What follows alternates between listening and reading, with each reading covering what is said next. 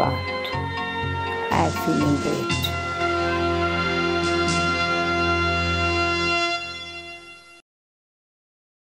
Hello friends, welcome to Godlywood Studio and to Light of Knowledge once again. We have been discussing about the benefits of Rajyoga Meditation, and we have seen that there are 8 powers which come into play when one starts to move through the path of meditation. And Rajyoga Meditation is all about application. We learn, we apply, we grow and we move on. So today also we are going to discuss about one of those powers which is so important, the power to face problems, because it is when problems comes that we find ourselves a little bit weak or unable to move forward. And we have this tendency also, sometimes we try to escape from the problem rather than facing the problem. So how to face problems and what are the dimensions of it? Come, let us discuss with Rupa Behenji. Behenji, welcome to the studio, welcome to the show. Thank you. Behenji, in this series you have been talking about problems and how to find solutions through meditation and knowledge. Still there are some questions remaining. First of all, nobody wants problem, but still we are facing many of them. What is the root of every problem, or how does they come? The way it emerges may be different to one person. It may vary from person to person. Some problems are very small to someone. The same problem seems to be very big to someone. Therefore, it is not the problem is a problem. The one who sees the way, his attitude towards that, and how he has got the power, whether he has got ability to understand the situation or not, how he will overcome, how he will adjust, or how he will manage the situation, it varies from person to person. And therefore, we cannot say the one problem is a problem of another person also. A problem which I am seeing, it's a problem for me, it may not be a problem at all to somebody else. Behenji, here I would like to intervene. I was listening to some class and there was a description that there are different levels or stages. That is, a person who is in level 2 might find a problem of level 3 such a huge problem, and a person who is sitting in level 8 will find that problem very simple and he will tackle it very easily. So how can this level come into application? A good meditator is constantly filling his energy, godly energy, power from God in his soul. If the soul is having complete understanding of the knowledge of self, others, world cycle, drama, and karmic accounts, and the law of karma, and what his ability is, and how to use the knowledge at right time, and practicing that, it all matters. How much he is expert in all this, then the problem whichever comes may be very big for a layman who is not having this knowledge. And he who is having this much wisdom, and along with wisdom he is supported with powers also, for him problem seems to be a game, because he is already having ability and understanding. But a person who is not having the knowledge, why it is existing, why it has come to me, and what is the way to overcome this, and how to have that ability, if it is absence in somebody's life, for him it is a big situation, and he may be struck up there.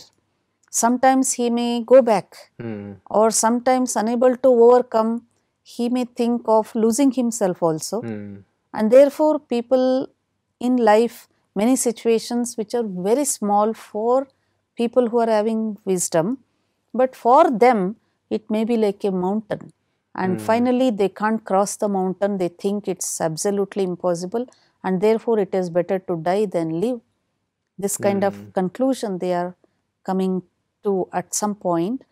And therefore the light of knowledge is very important. First of all, before you are going to overcome the problem or solve the problem, face the problem the way you want, a good player understand the game first. What is the sequence of game and what is the law of the game, and how he has to play. Before entering to the ground, he has to prepare himself. How he prepares? practicing and energizing himself, then every ball it is coming to him, it's a play for him. Life is also like that. So if you are not prepared for the ball, you will not enjoy the game. Whether you want the ball to come or not, in life situation will come. So better to keep ourselves prepared and filled and be ready. Let anything come. I think really because some people are so afraid of facing the ball, they decide to sit in the gallery and watch. Sometimes it also happens. They don't want to involve in the game because they feel it is hard. Just like in some saying it is said, the ship is very safe at the harbor, but it is not meant to be in the harbor. It needs to go into the... Yes. So how can we find that courage to go into the game and play? See, for that we have to have the initiation. And whenever there is some challenging situations are there, you take up. And whatever the abilities you have, you just use it. As you use and try to do, you become expert. Sometimes it may be difficult, doesn't matter. But there, of course, we need the help of others. And also a good communication with God. As in previous episodes I said, a good meditation stage will give a sixth sense opening where you get guidance. Your intellect itself will be so clear that you can visualize there is some problem to come. You will sense that. Then you are ready. Like sometimes there is cyclone somewhere, then we get the hints, some signs. Then we will become careful and we try to protect ourselves. Life is also like that. All of a sudden, there are some reasons why such kind of problems are arising. Maybe because somebody else is weaker, or maybe my karmic accounts of the past suddenly comes in front of me in way of disease or in way of losing something, in way of conflict with somebody, many reasons like that.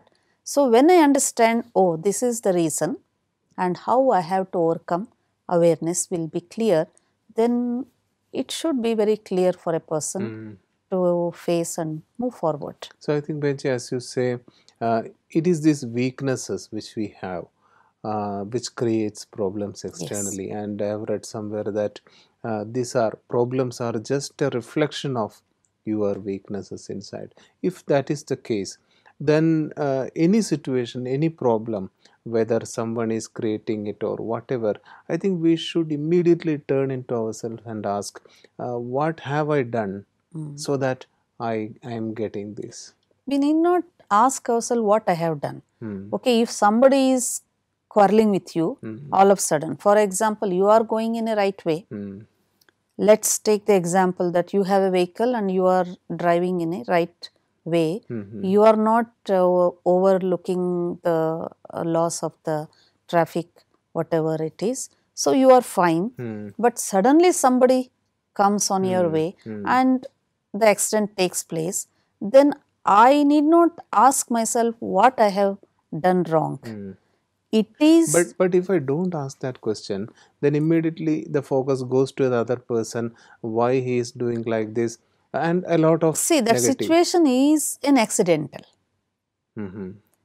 Either you are wrong or he is wrong. Maybe he is also not wrong, you are also not wrong, but situation has taken place.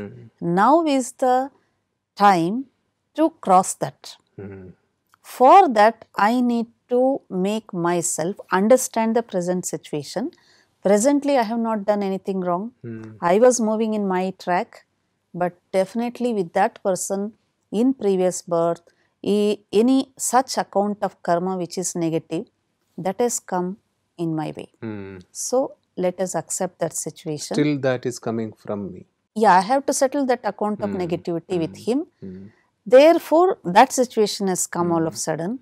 And here, if I don't understand this concept, then I will start fighting with him or quarreling. And then that will become again a new account of karma. So here, either I have to settle down with love, understanding, or pay for the extent loss what has happened, or amicable understanding. So this is how we try to use the light of knowledge in each situation. Therefore, I said knowledge is a power. Knowledge is not simply to understand, but it acts like a power to solve the problems with that enlightenment. So, therefore, God constantly gives the knowledge. Even a good meditator listen to godly knowledge because he come across with many situations where the knowledge keeps on guiding, and until we reach the total perfection. Perfection in the sense where I don't have any more karmic accounts with anybody, so called bad or good. I have good account of karma, what I have done, and that I start giving to others. So that is the highest stage that every individual can reach. So Benji, we have been talking about problems, and problems seems to be on the rise in the coming time also. So in such a chaotic situation, if at all it comes, what should be the attitude towards the problems? As I told, that problem varies from person to person. Hmm. Either small or big, it is up to them how to deal with that. If we want to make the problem small, let us take it as a game. So you will have lighter mood and you overcome that in the attitude of playing. And let us see the problem in the attitude of an exam or a test paper for me, or it is an opportunity to show my ability. Examinations usually we don't like the word examinations, but A spiritual aspirant will take every situation as a test paper, so that the amount of energy, ability what I have, it is the time to use it, experiment, so that that powers and knowledge can help me to resolve that problem. And if it is the attitude we develop as to see as an opportunity, and which will make me move forward. Once I resolve that, then I move forward and become more experienced. And experience is more powerful than just we talk or read about knowledge. And therefore, experience makes a person more and more perfect. So, in this knowledge also, God allows us to experiment and experience, and every situation, even a problem seems to be like a cyclone attacking you. It creates lot of upheavals in your mind, disturbances and distractions. Yet God advises you, see some pearls will come in that also. In Hindi there is beautiful word, tufan, tofa. Tofa means gift, tufan means cyclone. So when a problem occupies from all over, yet you be remaining quiet and see how better I can take this also into a positive level, definitely it will be blessed with some good positive reward. But at that time we need not get disturbed. We should be stable, calm, and then find a proper solution and do it with right time. Once my mind is disturbed with the problem, I cannot go to the part of the solution. And highest attitude we should be able to develop is every problem has got solution.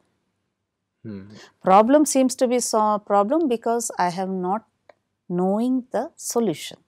When I am aware of the solution, where is the problem? so there is a solution for every question which is pestering our mind. I think that answer lies within ourselves rather than outside. So through meditation, we should look more into ourselves to find out that answer. Thanks a lot, Benji, for today's discussion. Now it is time for us to move to the next session. So, dear friends, that has been a wonderful discussion as usual. We have understood that problems can come, and it can come very hard at times. Once we move along the path of meditation and transformation, the weaknesses which create problems can get transformed into powers, and once we become powerful, there won't be any problem again. So let us convince ourselves that a problem free life is possible. It is waiting for us. Now let us go to the question of the day. I am Kalpana. I am a housewife. I am from Visakhapatnam. My question is that I am not able to sleep till late night. For that, what can I do?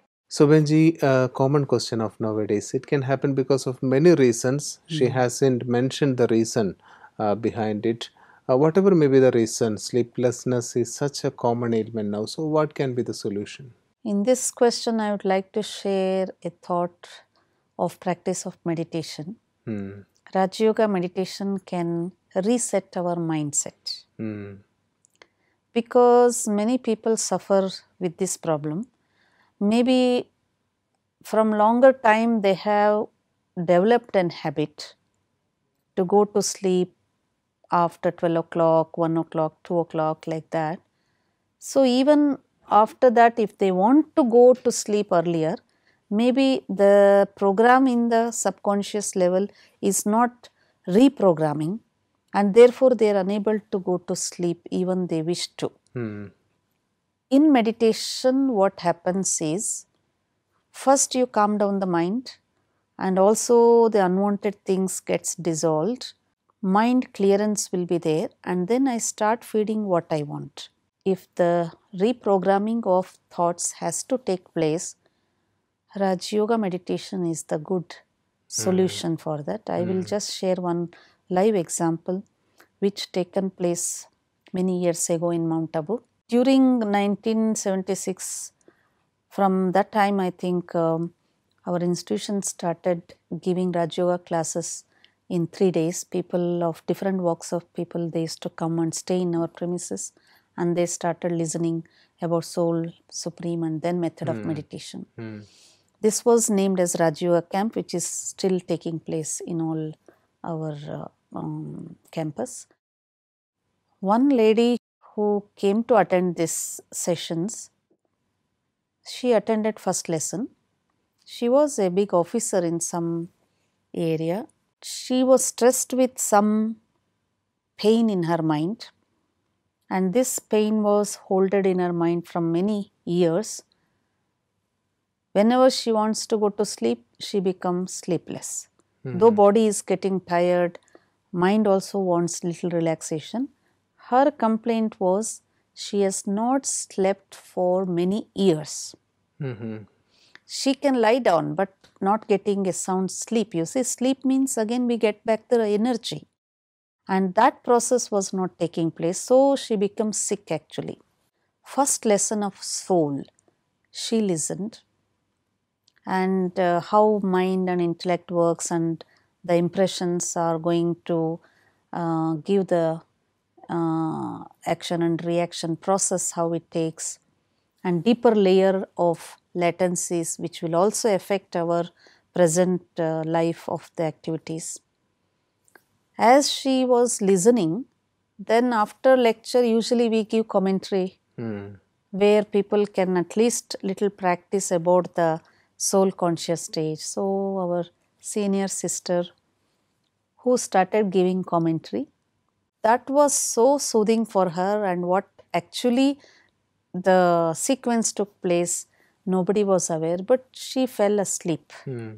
And she was so deeply influenced by that sleepy stage, the drowsiness, she could not control herself, and she just walked away from the gathering and went to her room and slept. And this session completed, and nobody was really more attentive when she got up and when she went away, and everybody was attending classes as usual. And next day, so some people who came along with her, they could not see her in the gathering, and they thought where she is, and somewhere she may be roaming here and there, or attending some class, or talking with somebody, like that they thought. After one day, the second day also she was not there. Then they complained to the senior sister, so and so, where she is, because she, at that time not much people were there, so they could get individual rooms, and so they were more comfortable. Then the senior sister said, okay, where she is staying, let us go and see in her room. So she sent one brother, and the door was locked. Then after long time of knocking, she opened the door. She was there. And why she is not attend the classes, the question was asked.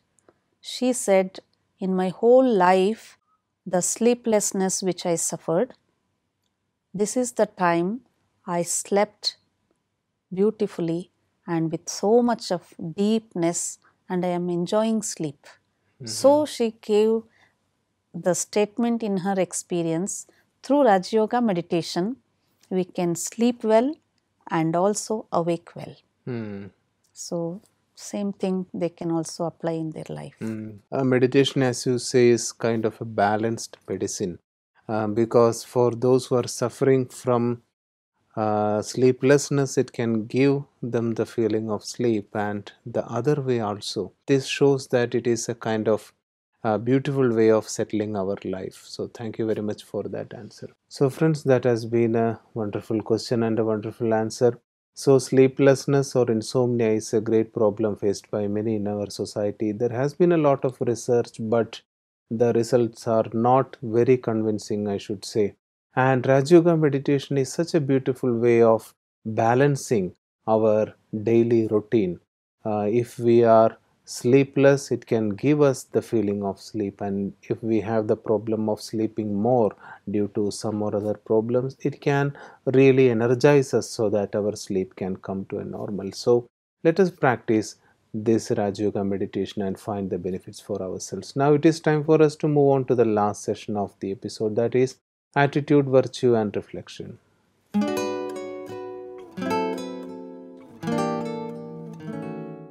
So Benji, we have come to the practical application part, that is the attitude and virtue. What is today's attitude and today's virtue you are sharing?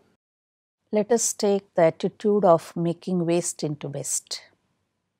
Either it is physical things or even the thoughts and other things around us. Because many times we think of waste thoughts, we observe waste things, we have a habit of accumulating more things, less we are using. And that remains unused, definitely it becomes waste. So let us develop the attitude of making the best out of waste. Waste things are there, waste thoughts are there. So we shall use that energy to do something constructive. And this attitude helps us not only for ourselves but also to others. And so many times we are wasting our time in observing the waste things around. Either it is the people's behavior, or sometimes we sit in front of TV and simply watch so many waste things, and that is also making our mind more polluted. And so many times we waste our time and energy by watching, by observing, by listening, and even by thinking waste thoughts. So it is a beautiful art, I can say, that how to make waste into best. And there are people who beautifully make the waste things which we are dumping in the waste box, that also they creatively use, and that looks more beautiful as well. Similarly, the most important energy that we have is our thought energy. Let us not let it go in waste. So each thought, it should be countable, it should be meaningful, and it should be constructive. Because in whole day, how many thoughts we are creating, people are less aware of it. So approximately, according to medical research, they say 30,000 thoughts we generate Every day. every day. So if all the thoughts are analyzed, whether all are fruitful, all are constructive, all are best thoughts, so hopefully we may not give positive answer to that.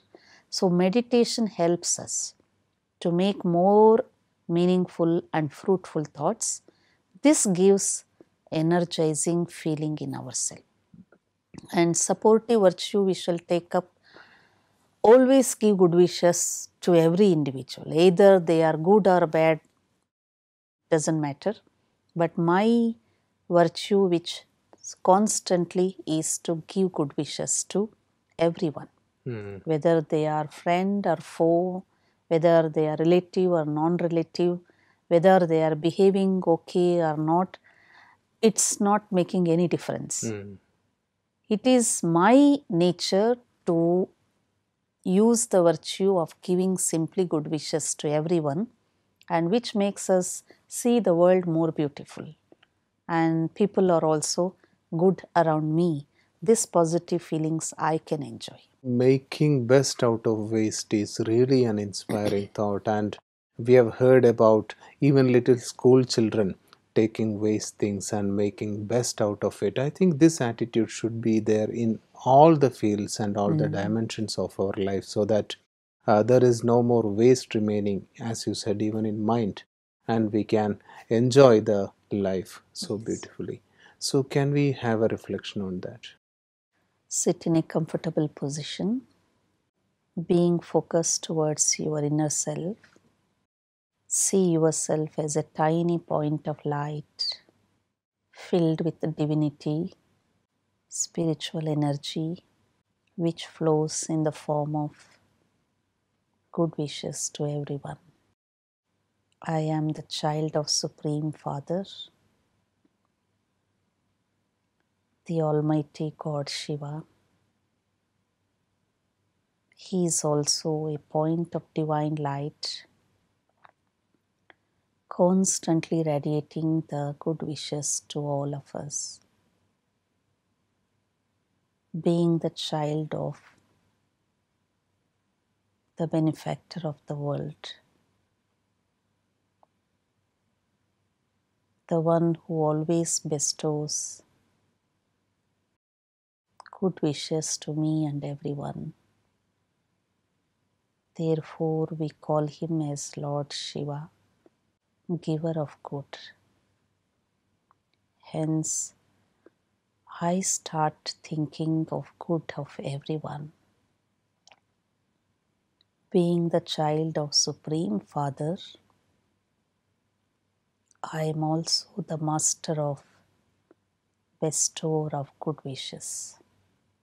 I start radiating the rays of good wishes to each and every one. Let them be happy. Let them be successful. Let them get what they want. Let them be peaceful. I support through these good wishes to make everyone happy and feel more energetic and contented in their life. In return, I feel more happy and contented by constantly giving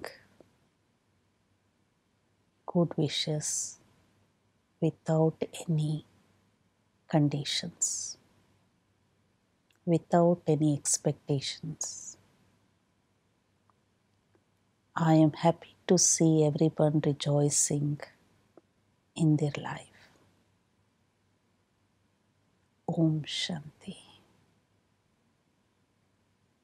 Benji, as you are taking us through meditation, the thought comes to mind that this session continue like this for long.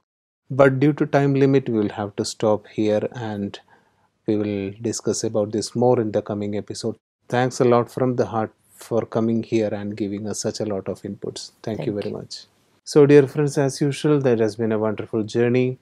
Even though we are doing short sessions of meditation here, I think you will practice it for yourself for longer time for much better benefits. And meditation is such a process that when you start to move along the path, it gets more and more interesting.